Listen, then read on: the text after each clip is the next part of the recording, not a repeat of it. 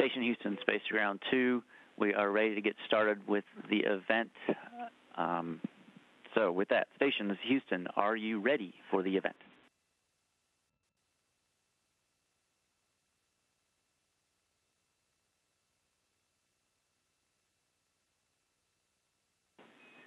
Please check the microphone. We did not hear that.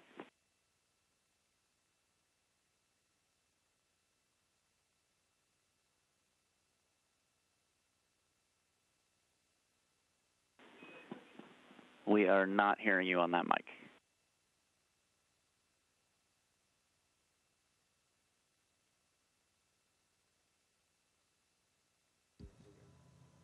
Houston, this is Station. How do you hear?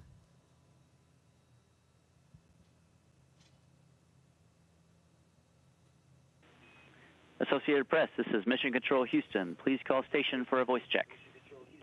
Station, this is Marcia Dunn with the Associated Press. How do you hear me? Marcia, good afternoon and welcome to the International Space Station. We hear you loud and clear and we're ready to begin. Well, wonderful. I'm glad we finally got the communication problem settled. Greetings from a stormy and wet Kennedy Space Center, which is where I'm talking to you from. I guess I'd start with you, Steve. It must seem like an Airbnb or maybe a space B&B this week.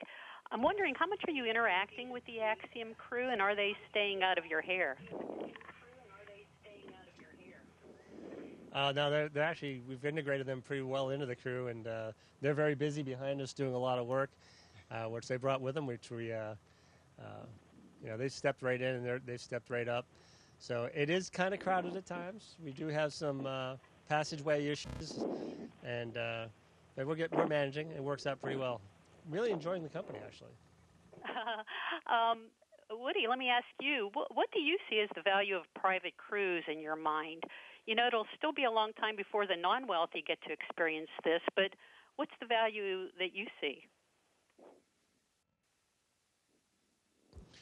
Yeah, that's a great question. I truly believe that there's no cooler time than right now to be involved in space exploration. It's just such an exciting time. And I think what we're seeing is a real economy growing in low Earth orbit. You're seeing like billions of dollars industry in satellites and also human spaceflight in low Earth orbit. And it's just a really exciting time to see all that development. And so I think part of that is definitely seeing these private crews more and more flying, and one of the things that's going to allow NASA to do is focus on our mission, which is exploration and pushing further into the solar system.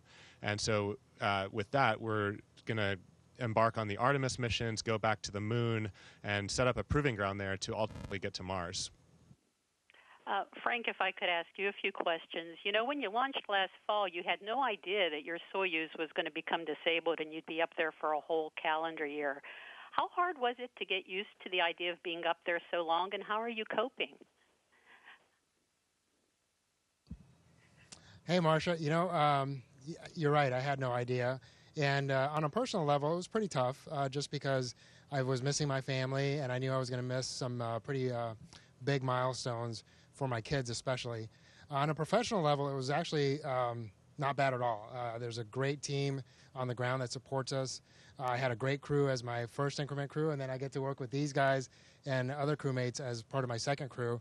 And so in a way, it was kind of a blessing because I get to fly with a lot more people. And up here, honestly, it's although we have hiccups here and there, things are just incredibly smooth just because we do have a ground team that plans the heck out of our days and our weeks and our months. They stay ahead of the needs of the station, and they really allow us to focus on our work and enjoy our work up here. Well, what are a few of the milestones that you've missed, and how are you going to make up for that? Well, yeah, you can't really make up for those, right? But birthdays, anniversaries, graduation. My son's going to head off to college this year. My oldest daughter is finishing up her first year of college.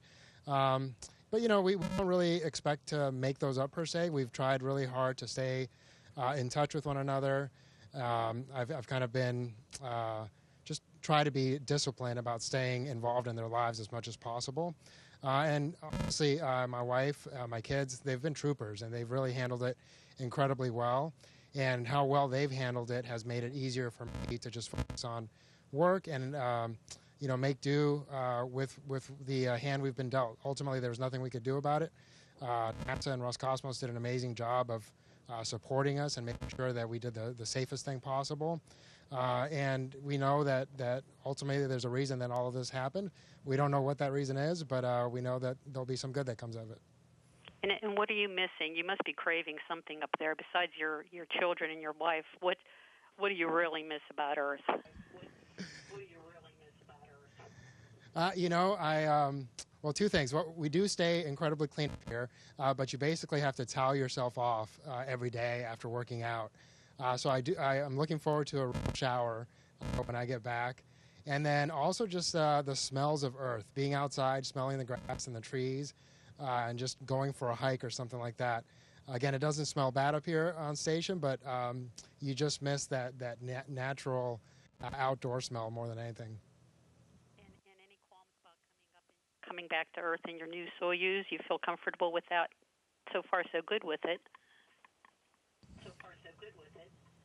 Yeah, no, I do feel perfectly comfortable with it. Like I said, ultimately, the fact that NASA has blessed off on that, and I know Roscosmos has put a lot of time and effort also into ensuring that crew safety is the number one priority, and I think they've done right by us in everything that they've done. So I think we as a crew feel pretty comfortable with the situation.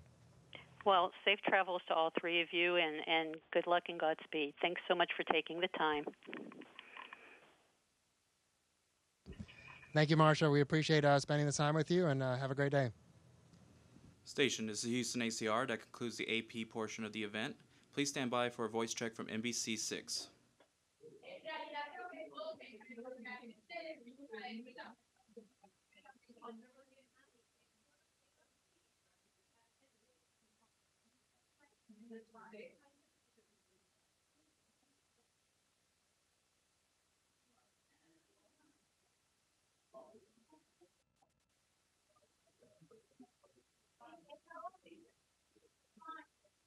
I can't hear them.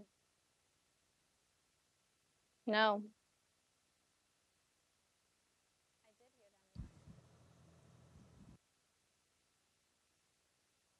Hey, Chelsea, this is the crew from station. How do you hear? Hi, I can hear you. How do you hear me? Hey, Chelsea, we have you loud and clear, and welcome to the International Space Station. This meeting is being recorded. Hi, guys. I just wanted to kind of talk and get to know you a little bit and kind of your experiences that you're dealing with there on the space station. So what are some of the skills that you've been able to achieve while being up there?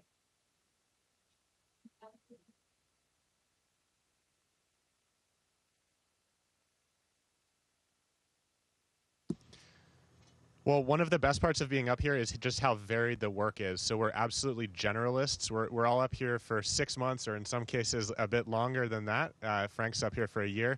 And so with a mission that long, we all have to be absolute generalists. We're space electricians, we're space plumbers, we're constantly rearranging stowage, we're getting outside to do spacewalks once in a while, we're doing scientific research, spending time in glove boxes. So it's actually just really fun getting trained on all those different areas that we contribute to, and it's really one of the best parts is that every day is wildly different than the one before. So what has been your most memorable experience that you've had up there?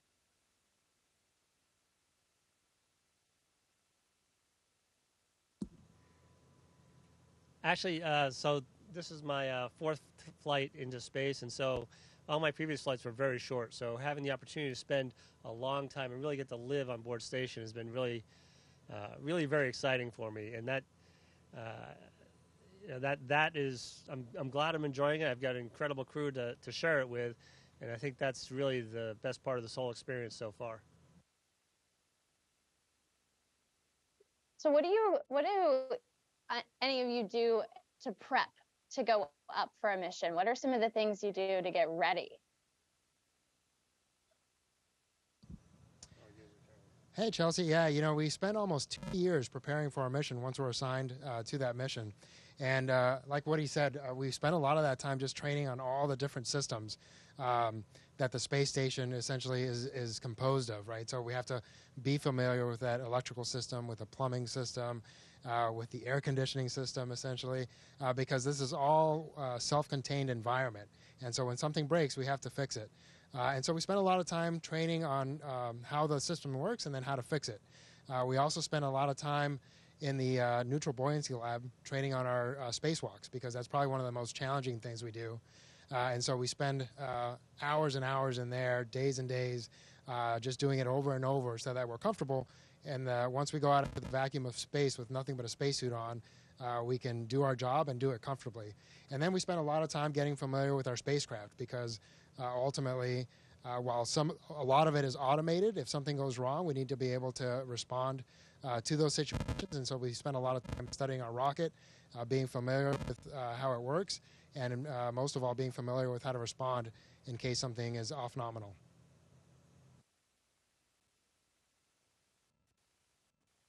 So since we only have a few more minutes here, I kind of want to do maybe a fun question to get to know you guys a little bit. What is I'd say the most fun thing and the most disgusting thing about living in space?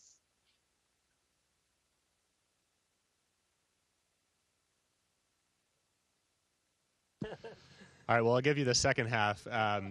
Many people are surprised to learn that we actually drink our own, drink a recycled version of our own urine. So the water reclamation system up here, when we urinate, the urine goes through a system of filters and a reverse osmosis process, and ultimately gets recycled into clean drinking water with over 90% efficiency. It actually tastes absolutely delicious.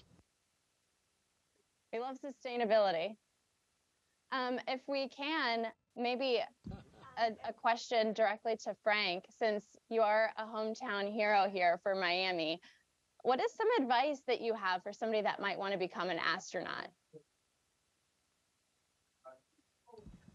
Hey, Chelsea, well, thanks for those words. It's an honor to represent Miami, our community, and really our entire nation up here as a crew. And so I think really the key is to just find something that you love, that you have a passion for, and do your best at that, right? And always, I think learning how to become a lifelong learner is really important, because like we said, we spend a lot of time studying and learning new things.